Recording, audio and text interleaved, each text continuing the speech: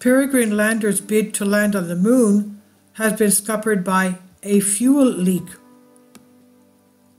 Astrobotic's ambitious lunar lander Peregrine looks to fail its mission after unexpected technical problems. The spacecraft, which is the first US-built lunar lander to launch since the Apollo program, and also the first commercial spacecraft ever to attempt a soft landing on the moon, lifted off Cape Canaveral, Florida on Monday with the goal of eventually touching down on the moon's northern hemisphere late next month.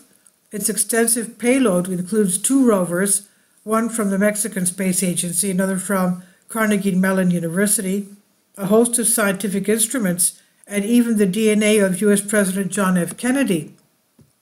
It was not long after the launch, however, that it became apparent that something was wrong as the spacecraft struggled to correctly align its solar panels towards the sun.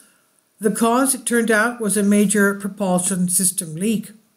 And as things stand, Peregrine's fuel is likely to run out within just 2 days, and it will no longer be possible for it to attempt a landing on the lunar surface. An ongoing propellant leak is causing the spacecraft's attitude control system, ACS thrusters, to operate well beyond their expected service life cycles to keep the lander from an uncontrollable tumble. Astrobiotic wrote in a statement on Twitter, "If the thrusters can continue to operate, we believe the spacecraft could continue in a stable sun-pointing state for approximately 40 hours based on current fuel consumption.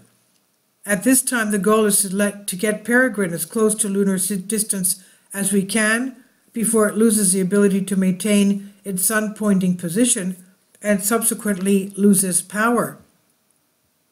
So I guess that's it for that mission. This is from BBC News on Unexplained Mysteries. Please leave your comments and thank you for your support. Kindly support my Patreon account.